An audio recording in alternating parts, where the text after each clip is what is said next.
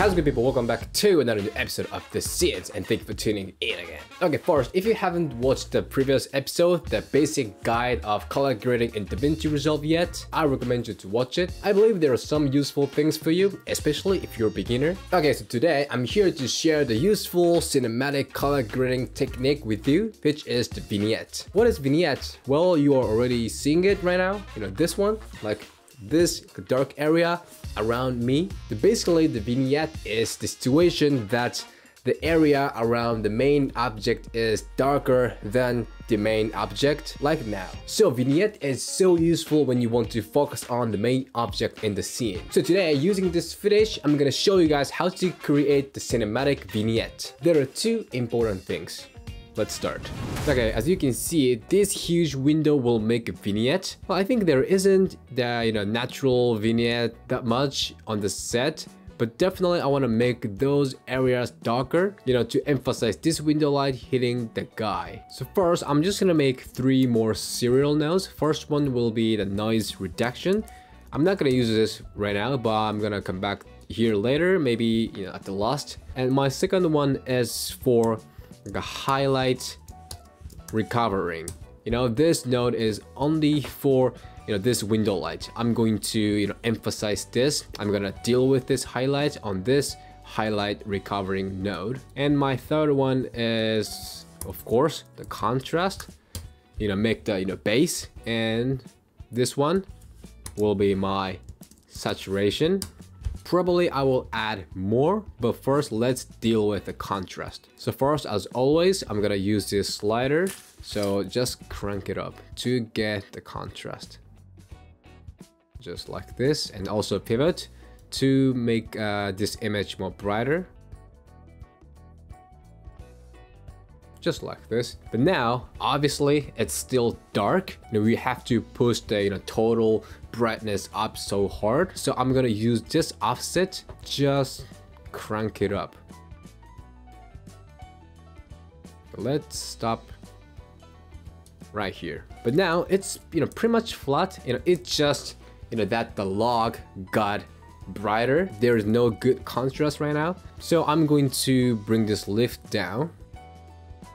So now the image starts getting contrast right here. So next, deal with this gain. Of course, we have to push it up.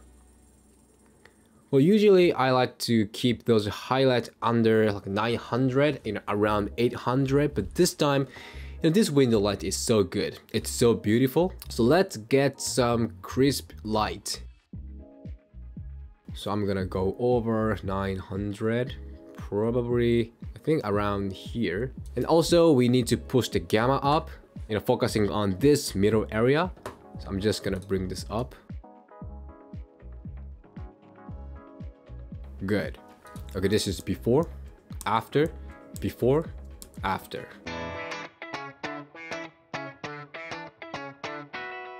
And next, moving to saturation node. First, of course, I'm gonna gain more saturation with this slider. So I'm just gonna boost this saturation slider.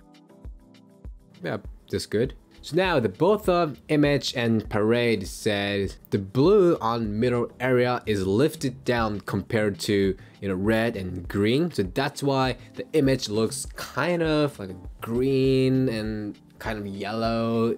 Anyway, it's weird. Probably I might end up doing it, but in this process, in this primary process, I want to make a base. I want to make it look just normal, just balanced equally. So dealing this blue on the middle area, so I'm going to use this gamma and shift this gamma to blue side. So now if I go blue side, like the position of each like red, green, blue is changing. So looking at the parade and the image carefully, I'm just gonna make those balanced well.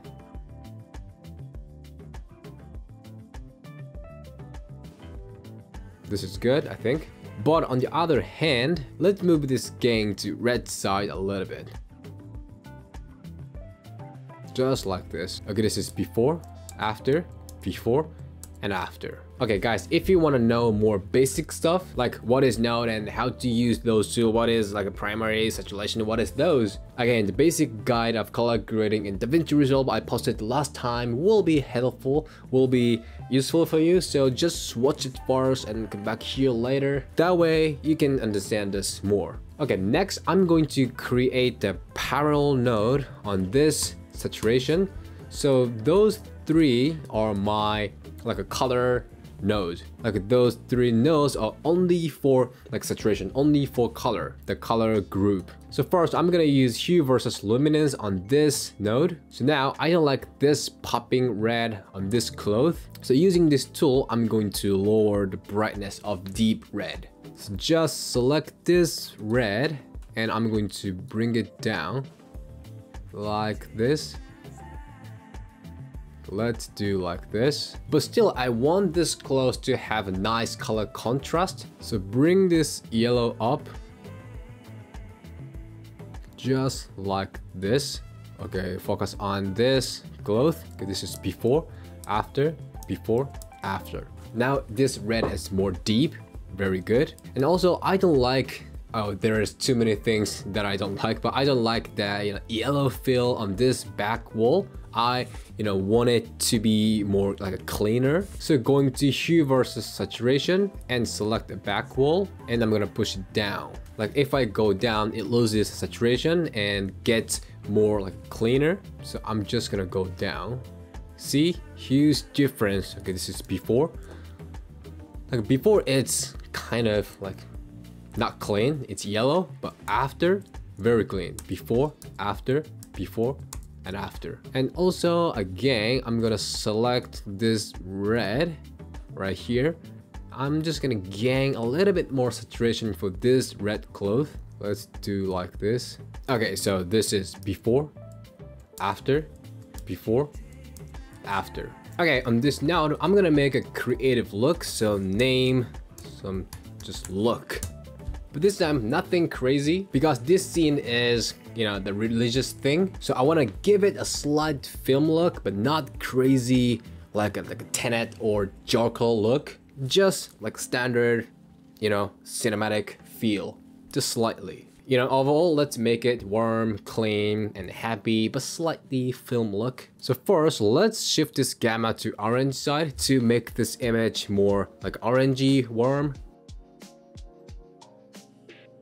Yeah, maybe just like this. And let's focus on log shadow. Now, okay, focusing on this corner around here. It's kind of shifted to like red orange. This way it doesn't look solid. Always I want like solid, sharp, black in shadow. So I'm going to shift the shadow to blue. Okay, like this. Okay, this is before, after, before, after, right? The shadow is good and the temperature is good. Before, after, very good.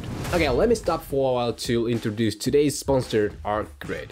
Artgrid is the royalty-free footage platform for filmmakers from all over the world. You can get high-quality graded footages and also log or RAW file. If you want to boost your filmmaking creativity, just hit the link below. Now with my link, you can get 2 extra free months. Okay, thank you. Continue. So now I'm gonna focus on the highlight area, which is the very important thing in today's color grading. I'm gonna create a vignette around it, but first I have to, care about the light itself. Make this light to be ready. So go to this highlight recovering node. I'm gonna use HDR and highlight. First, I'm going to select the area for this highlight.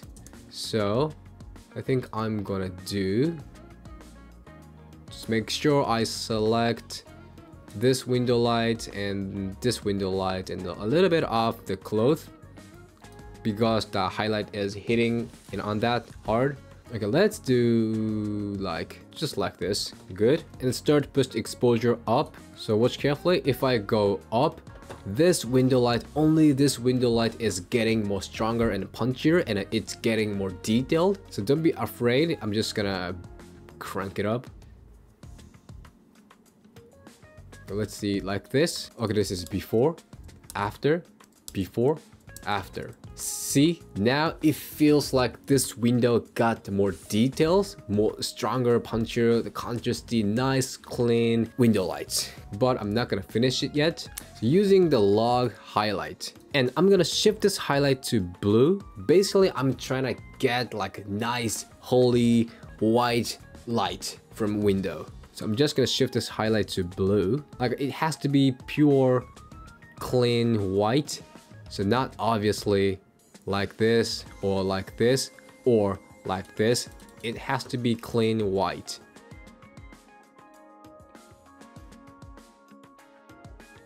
This should be fine.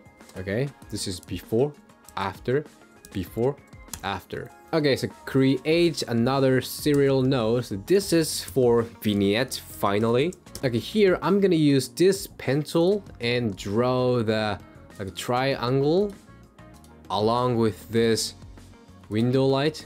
So I want a spotlight from this window, like from this direction to this direction, you know, hitting this man. So just imagine that one strong narrow light is coming out from window, and as it goes into the room, it spreads out. You know, the light gets weaker as it goes. So I'm gonna draw the triangle like this, adjust position and size. And how it works is so simple. You know, what I do will be reflected on this area, but what I want to do is just go back to this window tool and hit this invert.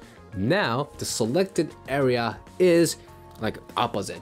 So now this means I selected this outside of this window. So what I do will be reflected on this outside of mask. So basically what I do is bring this curve down to make a vignette, you know, to emphasize this spotlight from the window.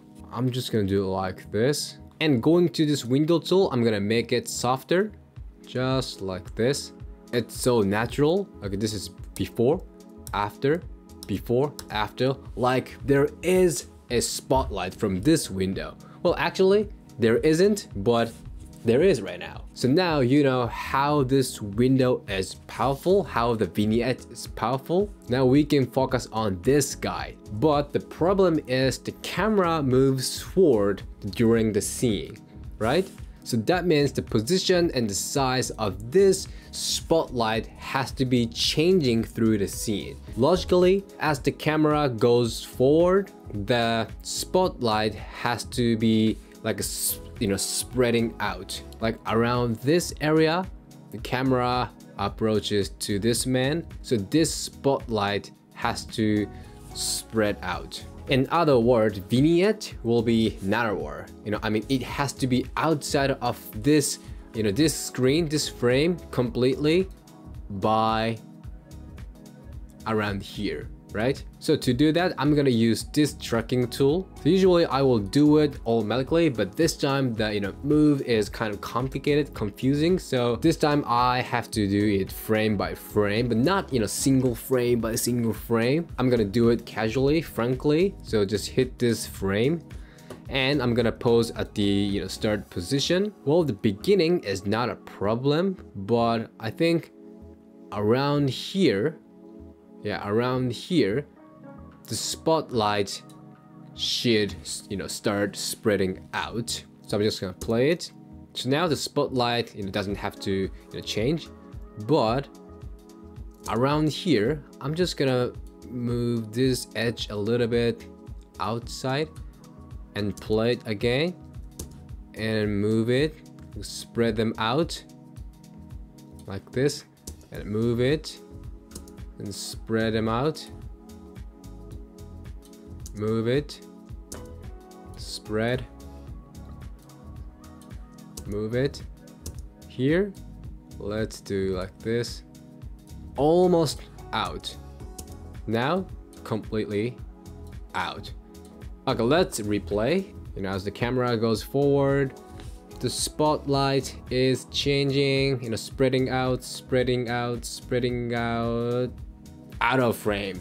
Good. So let's see without this line. Good spotlight. Very good. Like this scene makes me, you know, think something. Good. And I think the spotlight move is not weird, almost perfect. Okay, I'm done with this. Okay, so actually I'm gonna add one more serial note. This is for my adjustment. So what I'm gonna do is going to log wheels and using this mid-tone, and I'm just gonna gain this a little bit to make the image a little bit creamier. Okay, I'm gonna stop right here and bring this shadow down to make the shadow, to make this bottom line more like sharper, more lower. So I'm just gonna bring this down like this, and focusing on this edge. This shadow is starting like breaking, you know what I mean? So I'm just gonna adjust this low range. It allows you to control the position of this bottom line. So if I go lower, it moves up. So using this low range, I'm just gonna take care of this shadow. Good. So this is before, after, before, and after. And at the last, I'm gonna do the noise reduction. Now, okay, zoom in, a lot of noises, right? And also here, a lot of noises. I want to reduce it. So I'm gonna use the noise reduction from OpenFX on the first node, and I'm just gonna set it up quickly.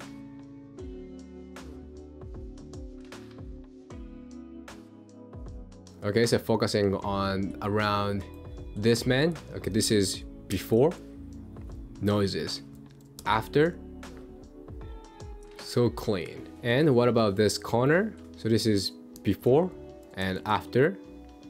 Okay, this is it. Now I'm gonna turn off all of this and let me take you to the journey of all processes we did to get this look from this log flat image. Enjoy.